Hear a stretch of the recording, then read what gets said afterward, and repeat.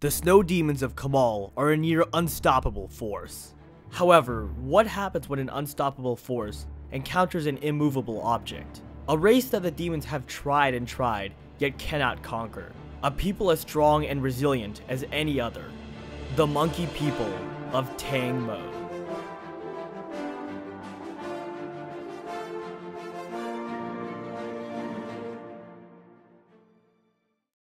Tang Mo is the most mysterious of the provinces of Akavir. Everything known about the Tang Mo in Elder Scrolls lore comes from a single book entitled Mysterious Akavir. According to this book, the name Tang Mo translates to Thousand Monkey Island, a name that is not given without reason. The inhabitants of this nation are beast folk who resemble monkeys, which has earned them the name Monkey People. One interesting feature of Tang Mo is that there is a lot of variation within their species.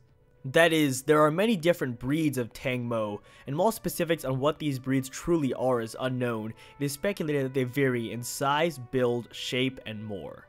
Despite this, all inhabitants of Tang Mo are known to share similar personalities. Mysterious Akavir describes the Tang Mo as kind, brave, and simple, yet at the same time many are very crazy. What precisely is meant by crazy, we still don't know. This could be a reference to literal insanity, or perhaps a culture that is so radically different, outsiders only perceive it as insanity. Another important thing to know about the Tang Mo is that they constantly face invasion from other nations of Akavir. The Tang Mo themselves do not lust for conquest or war, and as such they do not maintain armies under peaceful times. However, if under the threat of a foreign attack, the Tang Mo can and will raise armies, and have always successfully defended themselves from outside threats. Many foreign invasions have come from the snow demons, and as such the two races share a great deal of enmity. In many ways, the Tang Mo can be considered as the dualistic inverse of the Kamal. While one race constantly invades, the other simply seeks to defend itself. Where the Kamal are described as brutal, the Tang Mo are portrayed as kind and generous. The hatred between the snow demons and monkey people runs much deeper than a few wars and conflicts, for it is intrinsic in each of their natures. However, there is one race that the Tang Mo despise even more than the Kamal, and that is the Tsaesci. The vampire snakes of Tsaesci, a race that supposedly ate dragons during the Great War between them and Ka Po Tun. Despite the Tsaesci's attempts to invade Tang Mo, it is implied in Mysterious Akavir that they have not succeeded, and the monkey people have always successfully defended their homeland. The Tang Mo's relationship with the final race of Akavir is a rather curious one.